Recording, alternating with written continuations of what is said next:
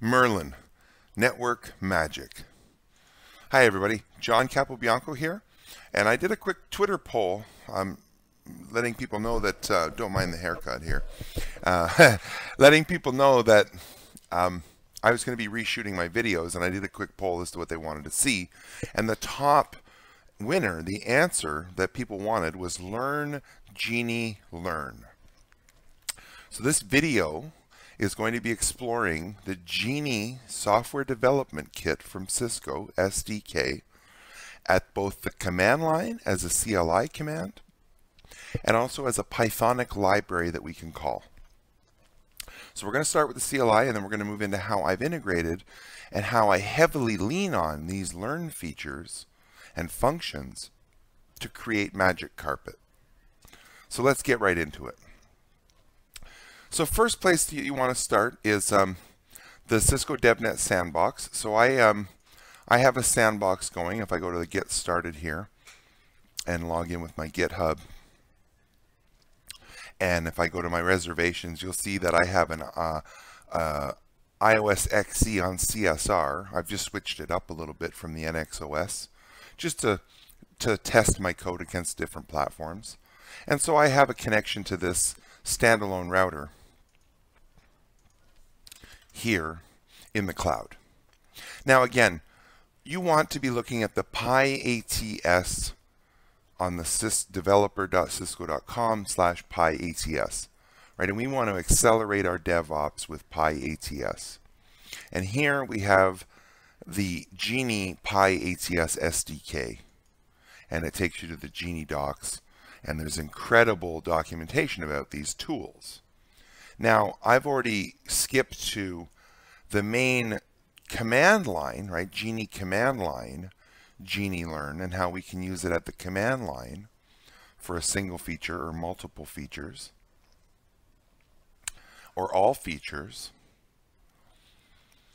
and also the summary documentation of Genie, operational recipes. Right, and where does Cisco recommend you start? Just like where I recommend people start with network automation and infrastructure as code, is to learn things, learn the interfaces on the device and their operational state, learn any protocol state, right? Platforms, line cards, let's just learn about our environment.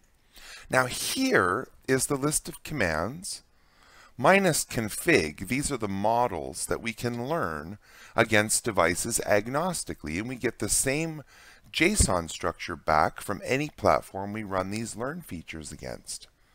So let's try this. Now what do you need? You need a test bed file. So let me launch VS Code. Whoops, not yet. Let me activate my environment and go into the Merlin directory and then launch VS Code. And what I mean by a test bed is we need a test bed file that is how we connect to securely and pass credentials and establish the IP address, and that we're using SSH in this case with the device ID and an alias. All right, so I need to pass this test bed, and we can scale this. That's one big advantage here, is if I have to learn about, say, OSPF, about 10 routers, well, think about how that is done manually. What am I going to log into each one? Show IP OSPF neighbors, IP OSPF database, show interface status, show IP interface brief, right? Think about all the different commands you would need across 10 routers now to figure out the state of your OSPF, for example, or BGP, or routing, static routing, ARP tables, whatever it is. The old way of logging in as a human and running the commands at the CLI, we're beyond that, and I'll show you how you can move beyond that. So now that I have this environment, let's learn. Now let me change directories first. I made a little learn demo folder to store all the output here. And now let's just run the command. And the command is Genie Learn.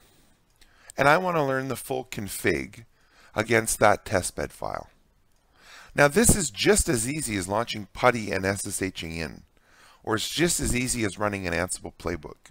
I just need to be in a an activated Pythonic 3 environment with Py8cs installed and a valid testbed file. That's it. Once I have that, here's what I can do. Go ahead and learn the config. So now that I'm ready to learn the config, we're just going to run this command. And I have to, again, point to the valid testbed location. So let's press enter here. And what's going to happen is it's learning the config on the device. And it gives me the time and the status, bang, like that. And now I have the ops structure and the device console. And I have them both in, well, I have 3 output files from this. My connection. This is the connection to the device. You can see that it's set up correctly. And then I have the console, which is the raw CLI show run. Wow. And I have it as JavaScript object notation. Now I believe if I were to rename this file, let's try this, .json, right? It is truly valid JSON. I don't know why, I'll talk to them, why they would make that .txt instead of .json, but right, look at this is the running config as JavaScript object notation and the raw CLI through one command, learn config. Pretty incredible, right? Why log in, set up your PuTTY logging, set up your terminal with, and no more, and show run, and then dump the thing to a file, right? Like I know there's many ways you can do a copy run FTP and dump it out that way, but why go through any of that trouble? Just learn it, and you get it in 2 different ways. One of them you can start interacting with programmatically. Very cool. So let's do just a specific feature. So instead of learning config, let's learn OSPF. And it's going to go ahead and learn OSPF command line functions here. Now OSPF is interesting because it's running multiple OSPF commands and putting them and organizing them all into a nice structure. So I think do I have new files here? So here's the OSPF, and it doesn't really have, it's not running OSPF. Let me flush these files out before I do that again. So now let's try to learn 2 different features. Now let's try to learn 2 different features. And that's not the syntax for it. Ignore that. That's the wrong syntax. Let's try to learn BGP and interface. Whoops, I'm sorry about this. BGP and interface. And you just chain them together like that without any. And it will learn BGP. And then it will learn interfaces. So we actually get, right, the BGP and the interface. BGP looking like this, and interface looking like this, with all the different interfaces. And again, if I rename this .json, it's ready to go as a JSON file. So we know that this only has a few interfaces. Right? Everything we need to know in just a few commands. Now, how do we do this? Right? Can we do this Pythonically?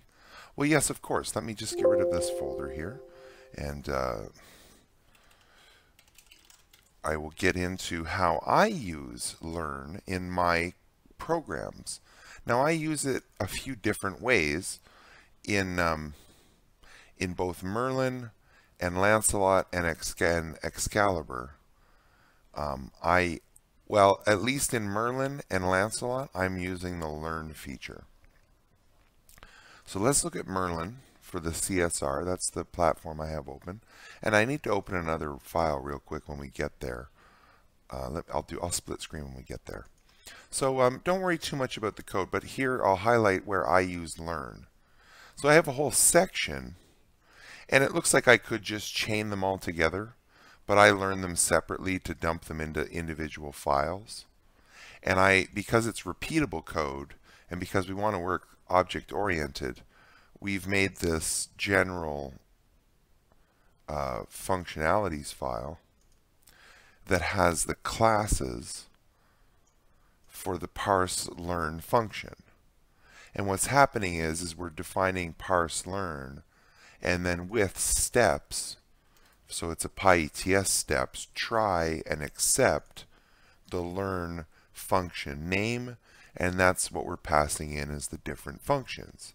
So in the CSR sandbox, we're doing ACL, ARP, .1x, interface, and routing is what we're learning. Now I take what we've learned.